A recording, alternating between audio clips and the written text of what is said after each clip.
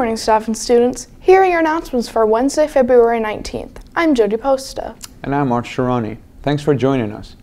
Believe it or not, we have no birthdays to celebrate today, but we do have some important information to share.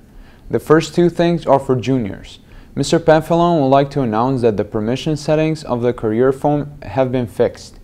Please log into your email from your Chromebook and complete the junior career form.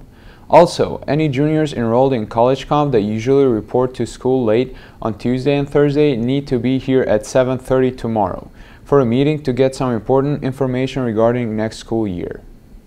The next two announcements are for seniors.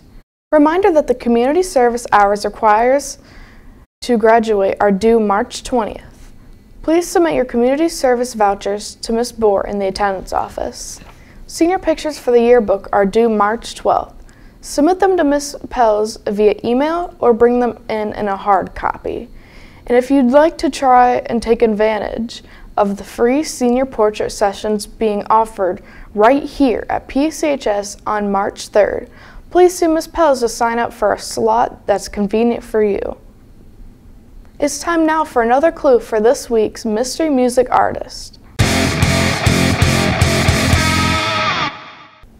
This artist's mother was actually in jail during her pregnancy.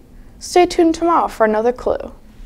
Seniors who requested the Ottawa County Republican Women's Club scholarship may pick it up from Mrs. Meek in the guidance office. Freshman mentoring for February will be held tomorrow during period 4. Mentoring should report to the cafeteria at the start of period 4.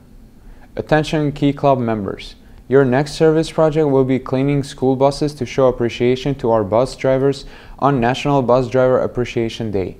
You will meet at the bus garage this Saturday morning at 8. Donuts will be provided. Don't miss it. Coach Weekman has a few reminders for any girls interested in playing softball this year. There will be no lifting this week, and the last open net will be tonight from 6:30 to 8.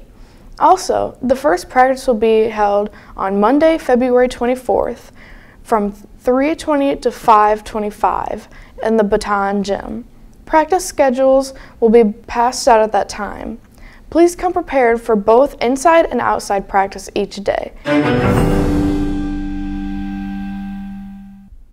The bowling teams competed in the District 2 sectional tournament this past weekend.